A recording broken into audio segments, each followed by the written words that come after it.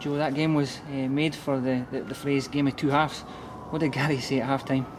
Well, I think anybody I think would know what he'd say, because he was going mad on the touchline, but he gave us a wee bit of a kick up the bum, as they say, and whatever it was, obviously it's worked. Yeah. But we knew ourselves when we were walking in that it wasn't good enough. Even though we were playing, we weren't getting it done, we weren't sharp enough, we weren't. I mean, we knew as the players, obviously the manager Gaffer came in and gave us a bit up the bum, as they say, and Scotty wasn't happy as well, obviously. So, but fair play, the boys went out and what we have done last 11 games or something, we've put in a lot better performance. So we need to take that into the next couple of weeks. Yeah. Your goal sparked Livi into life at the beginning of the second half.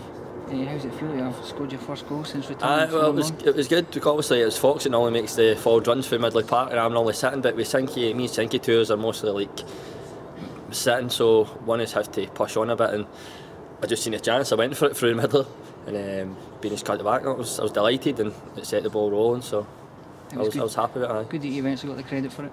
Aye, well, do I say the Tena guy, but anyway, no, I was happy to go and score. See, just obviously we always get the ball rolling with that. The four followed us. Yeah. The games keep coming thick and fast. Brecon next on Saturday here at Livingston. How do you see that one going?